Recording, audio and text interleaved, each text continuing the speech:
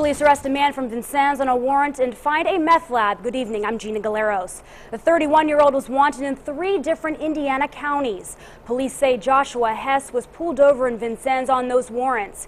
When state troopers searched the car, they found methamphetamine, along with other things used to make the drug.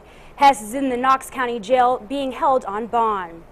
He's expected to face 1 charge of manufacturing meth in Knox County, along with the 3 charges linked to the warrants.